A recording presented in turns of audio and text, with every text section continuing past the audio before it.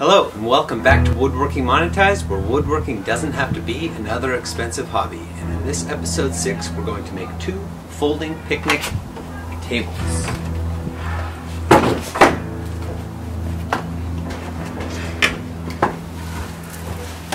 Alright, let's get started. I dare you to dream.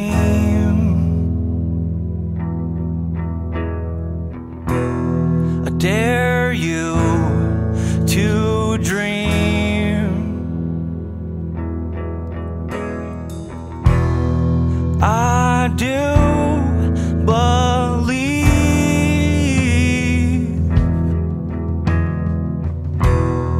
I will succeed.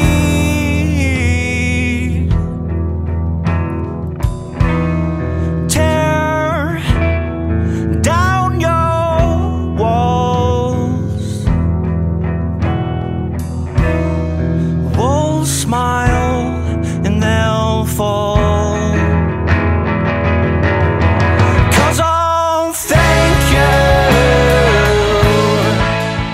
my dear. So, the reason why I used 2x6s is because the whole structure, all the structure pieces are odd dimensions. They are all 1 1/4 inches thick by 2 1/4 inches wide.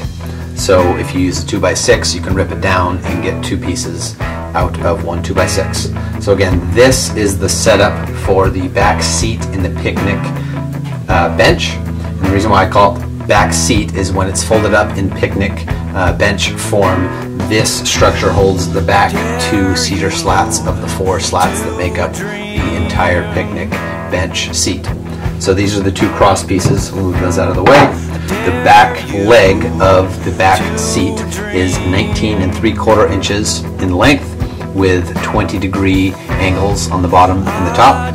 And the front leg of the back seat is 21 inches in length with 31.6-degree angles on the top and the bottom. And I have a 2.5 inch spacer right here. Doesn't have to be exactly 2.5 inches, but close to it. Then I've got the top brace and the bottom brace. The bottom brace on mine measures 20.5 inches in length with a back angle of 20 degrees and a front angle of 31.6 degrees. Now I've got mine at about 4 or 5 inches from the bottom of the legs, but you can change it how you'd like it as long as it stays below about 8 inches. It should be fine. So again, this should line up nicely. The top brace is 13 inches in length with a 20-degree angle on the back, and right now it is 90 degrees on the front. We will round this with our jigsaw and create a cavity with our 1 1/4 inch Forstner bit, which will allow us to thread through a carriage bolt with a hex nut on this side. So the first thing we're going to do is I'm going to take this piece and the other top cross piece in the back seat and make our Forstner bit cavities as close as we can to being exactly the same, so we don't have any issues later on. So that's the first order of business. So our hole is going to be in from the 90-degree angle 1 1/4 inches, and then halfway, which is 1 1/8. So that's where we're going to create our pilot hole.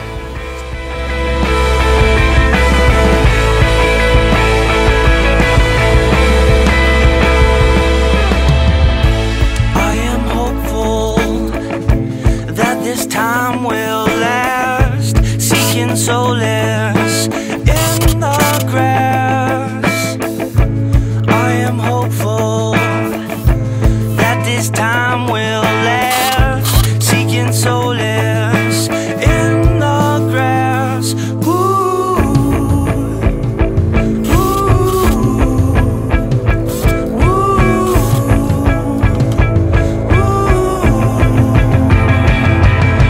Train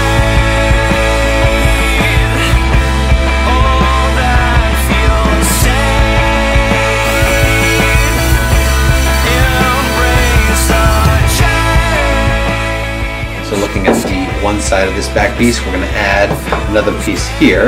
It has a 14-degree back angle to it. It is 13.5 inches long, and then we've got a 90-degree angle here, which we will round off like we did this one, and it will accept the carriage bolt through, so we have to drill a Forstner. We have to drill with our 1 1/4 inch Forstner bit right here, and then we'll have the hex nut here. So I'm going to clamp it on after I round it over. I'm going to clamp it on and drill through so it sets up and aligns. Also, we'll have 2 of them, one for the other side, and we have to remember to do the mirror image of the other one. So on this one, we've got it on the left side when looking at it, and the other one it will have to be on the right side. So I'm going to line it up. So my 14-degree angle is opposite of the 20-degree angle on the back part of the back bench. Line it up, and I'll clamp it and find the 3/8 inch drill bit and drill through, and then add the Forstner 1 1/4 inch Forstner bit cavity for the other washer and carriage bolt and nut. So I've got the new piece clamped on. I've turned it the other way. I'm going to take our 3/8 inch. Take our 3/8 inch drill bit again and drill through, making sure it's the same hole in the same spot.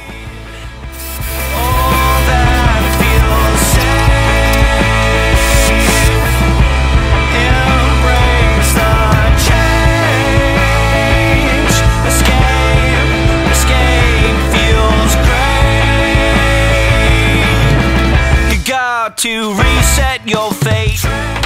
So these are the 2 back seats of the picnic bench, and now we just have to add 2 cedar slats with support below it. Eventually, once they're at the right distance, they'll both fold up and hold the tabletop that way. So let's get started on ripping the cedar slats and cutting them to length.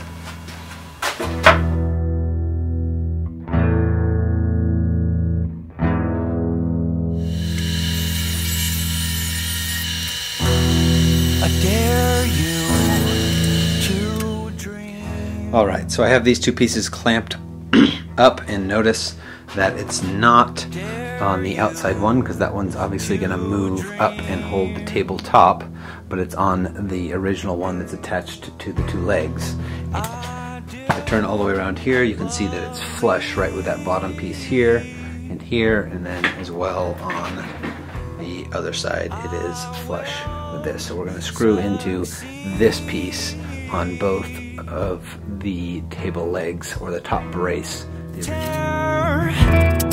Down your walls, walls smile and they'll fall. 'Cause I'll thank you, my dear. 'Cause I'll thank you, my dear.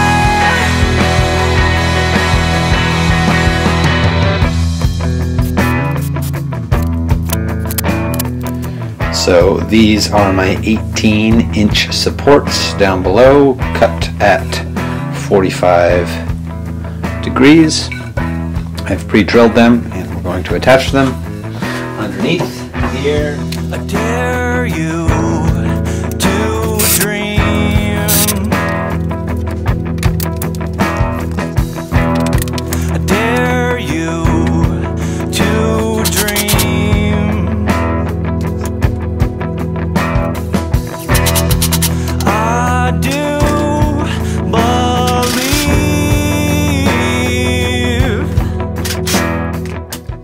So these are the 2 tabletop braces. They are each 18 inches long.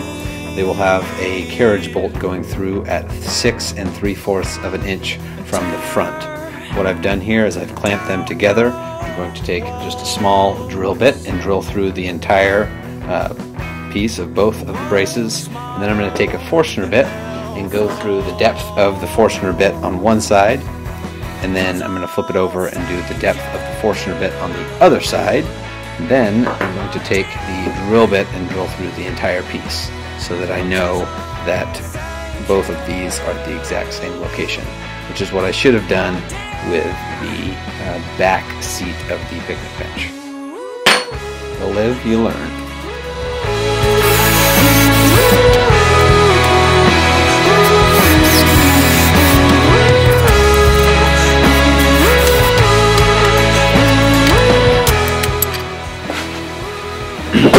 Alright, so thank you people for staying with me. I'll try to explain this the best I can.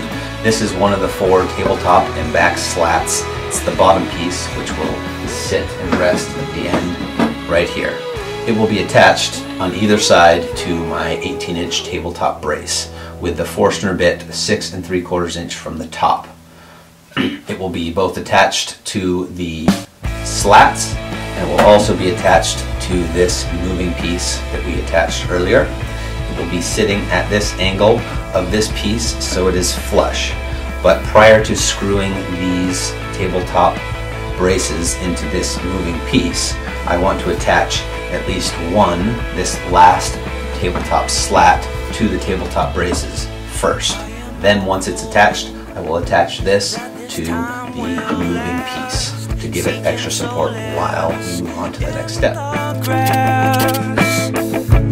I am hopeful that this time will last, seeking solace in the... So once you have it fitted on both sides of the movable pieces here, you want to just pull this up a little bit so there's more room and access for these 2 screws to attach to this back brace here. So I just lifted it up just a slight smidge, and you can feel it being also flush to the back slat as well before you screw these in on the side here.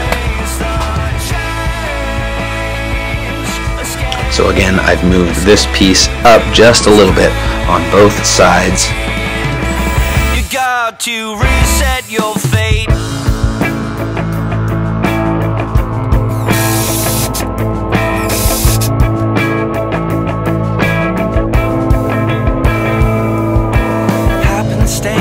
Here are the 36-inch legs.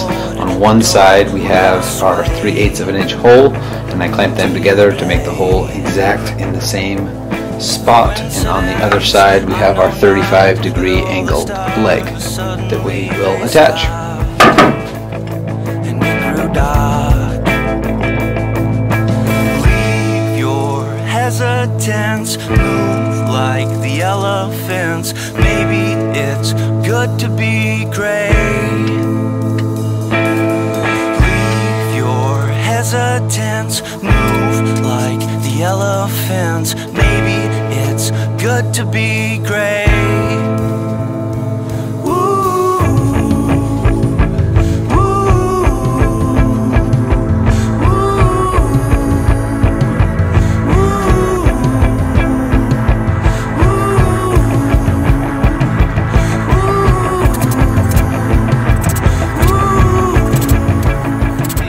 Two arm braces. They are the mirror image of each other. These are the horizontal pieces of the arm brace, and this is the vertical piece of the arm brace. The vertical piece is 15 inches long with a top angle of 22.5 degrees and a bottom angle of 31.6 degrees. The horizontal brace is 16 inches long with a back angle of just 5 degrees and a front angle of 22.5 degrees. So they'll go on the top, the vertical piece will go on the top, and making sure that it's flush on the vertical side and on the horizontal side.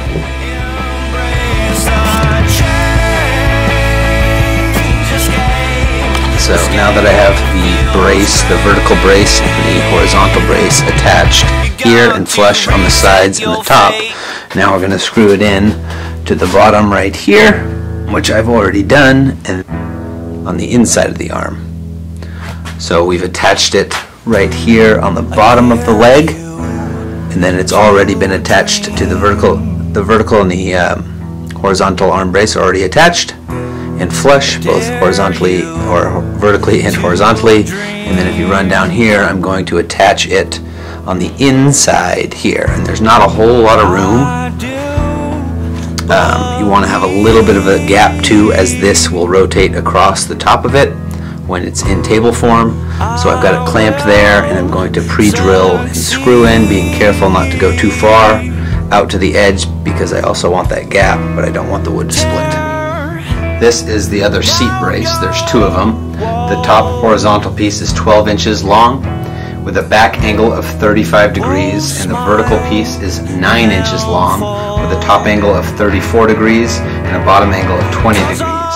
And when placed on the inside of the leg and the arm brace, this 35-degree angle should be close to flush with this back part of the leg, and then this 20-degree angle should be flush with this part of the back part of the leg.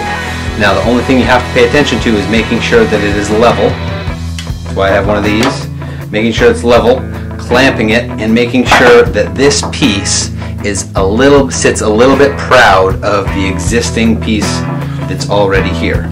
So it has to sit a little bit proud. So I'm going to clamp it, find the spot, clamp it, and then drill these screws in. So you're going to want to pre-drill these last two cedar slats first, otherwise it's going to be a little bit difficult to attach these two pieces. Line them up as best you can. Not much room. If you want to make room, you can always extend those braces if you like. But I've never seen anything really expand. It's always as wet as it's going to be as far as cedar slats go. So there they are, and now I do believe.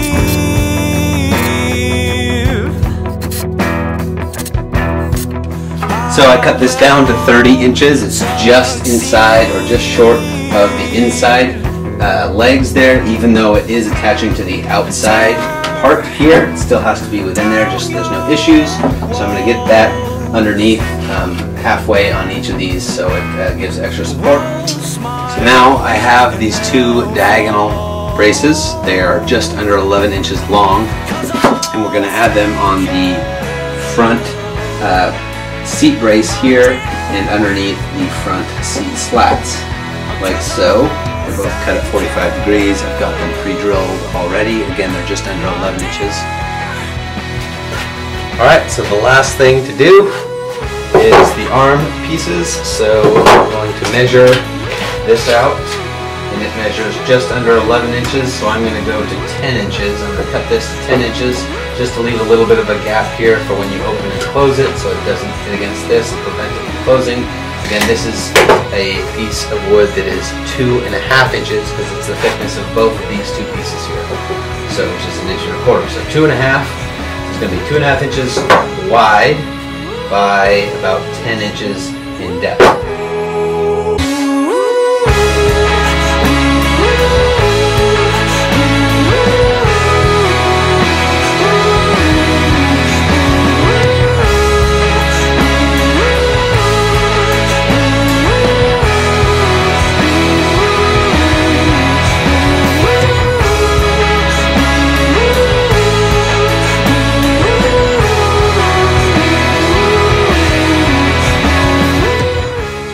Through episode 6. At the end of episode 5, we were left with $800. That was high because I wanted to buy a cabinet table saw. Obviously, you could spend less than $600 on a table saw, but that's the one I chose. When you add up that, the level, the drill extension, and the ratchet socket, that's $643. Then when I add up all the materials for these two tables, the cedar slats and the 2x6s, plus all the hardware and the thread lock and the red paint, that's $122. When you add up those two things, it's $765. Subtracted from the $800, that leaves us with $35. Now I intended on selling this table for $180, but it looks like it'll sell better at $160, and then this one that's not painted for $140. If you were going to do it, or if I was going to do it again, I probably wouldn't paint either of them and sell them at the lower price point. But when we add those two up onto the $35 that I have left over, that leaves us with $335 for episode 7. So thank you for watching. Don't forget to like, comment, and subscribe, and hopefully we'll see you on the next one. Thanks.